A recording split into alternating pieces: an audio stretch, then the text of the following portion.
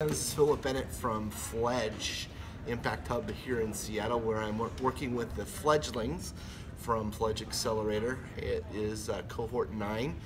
They're in week 6, just coming through what I call the knot hole, or what Michael calls mentor whiplash, where there's been like 50 mentors come through here in the last 5 weeks working with these companies. And we just talk about, as you look across the room, everybody accelerates at a different rate. They break through different barriers, what I call roadblocks and complexities, at different rates.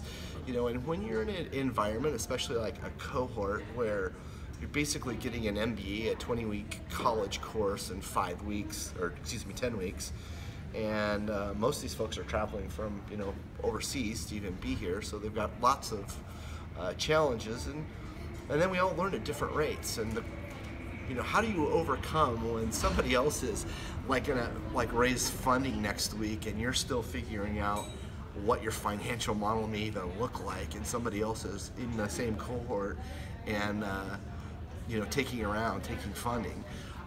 The question really is like, do you really want what they want? I mean, you can't measure where you are based on, again, like we talked about the other day, against somebody else's measuring stick. You need to measure yourself based on what's important to you and where you are right now, and then just getting through what you need to get through today. As Michael just said in a little interview with him, you work on a lot of things every day, not just one thing, and you're always moving the needle forward. And just because one day you might feel like you don't have a financial plan, or your business isn't scaling as quickly as you want, or you're missing a sales number, doesn't mean that your company's failing.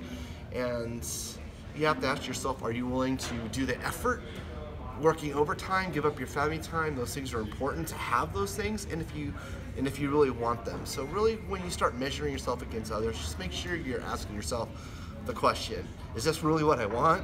Why am I doing this? And am I willing to do what it takes to take the next level? So the why question. And we'll talk about that later. We're off to lunch. Take care. Bye.